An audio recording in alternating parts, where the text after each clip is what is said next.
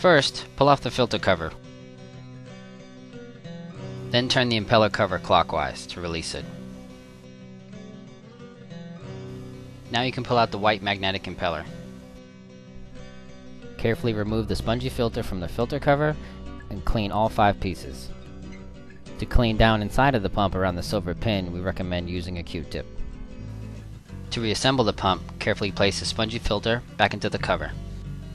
Slide the impeller back into the pump. Line up the grooves on the impeller cover with the 2 clips on the pump, and then turn it counterclockwise to lock it on. Now slide the filter cover back onto the end of the pump, and you're all done.